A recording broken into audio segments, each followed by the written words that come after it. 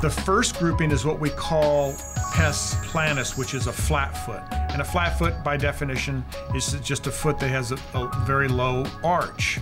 So inside the flat foot, we have two subgroupings. We have what we call a flexible flat foot and a rigid flat foot. Essentially, the flexible flat foot is a flat foot that has a lot of motion in it, a lot of joint motion.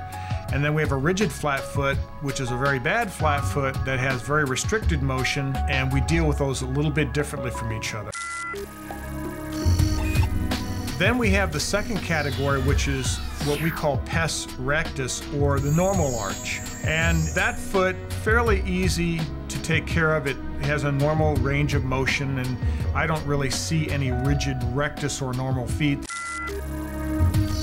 And the last grouping is a pes cavus, or a high arch foot. And in that, there are two subgroups: flexible cavus and rigid cavus. So we look at 5 basic types. Pes planus, and the two subgroups: is it flexible, is it rigid? Then we have pes rectus, which is a normal arch. And then the last grouping, which is pes cavus, or the high arch: is it flexible or is it rigid?